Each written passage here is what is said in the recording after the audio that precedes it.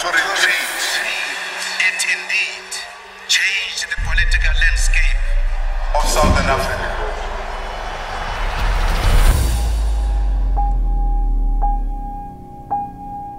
Geachte president, ons woon in 'n diverse land. 'n Land met 'n ryk geskiedenis, met uiteenlopende kultuurgroepe, 'n land met mense, 'n land met emosie. Net soos jy, wil ek my geskiedenis herdenk. Wil ek ook daaroor sing. Wil ek ook sien. En dat dit aan my kinders oorgedra word. Geagte president, hulle sê die geskiedenis word geskryf deur die wat regeer. Of dit waar is, weet ek nie. Ek is my geskiedenis. My geskiedenis syfer deur my. My geskiedenis maak my wie ek is. Wat sou jy doen as ek my eie storie uitgedink het? En dit as jou geskiedenis voorgehou het.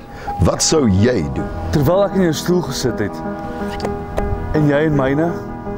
Geagte president, geskiedenis is nie 'n wapen nie. Dit is nie 'n instrument vir die bereiking van politieke doelwitte nie. Geskiedenis skep identiteit. Geskiedenis maak ons wie ons is. Geskiedenis kan ons bymekaar uitbring, maar dit kan ons ook uitmekaar uitdryf.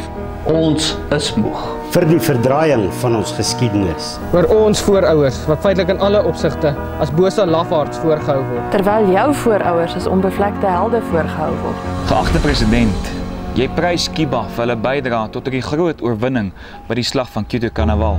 Ons was daar. Daar was nie 'n oorwinning nie. Daar was nie eers 'n slag nie. We were there.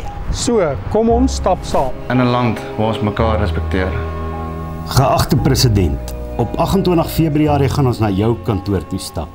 Na die ambassades van Cuba, Rusland, Angola, Namibië en die VSA. Om die ware geskiedenis te oorhandig en om eerlikheid te eis. Ons woon in 'n land met 'n ryk geskiedenis. 'n Land van mense. 'n Land met emosie. Kom ons maak dit 'n land waar ons mekaar almal respekteer en eerlik kan wees oor ons geskiedenis. Kom ons stap saam.